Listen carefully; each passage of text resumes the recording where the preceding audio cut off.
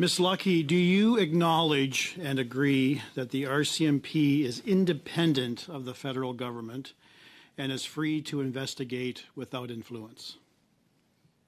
Yes. Has the RCMP ever been influenced and/or deterred by the federal government to investigate a criminal matter?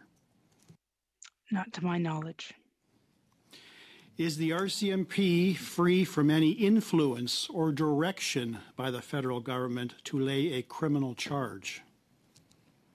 Absolutely. If the subject matter of an investigation is the Prime Minister himself, are you concerned about any government interference or reprisal?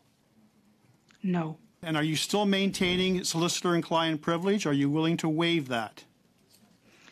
Well, I'm also bound by cabinet confidence as well. You're not part of the cabinet. You're not part of that confidence.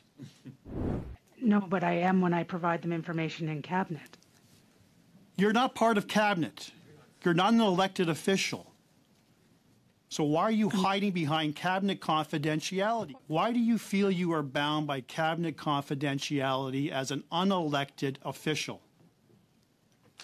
When I'm providing information within cabinet, I'm bound by the rules of cabinet. Are you part of the Liberal government, Ms. Lucky? Not at all. Are you a donor to the Liberal Party? No. You sure about that? I'm sure.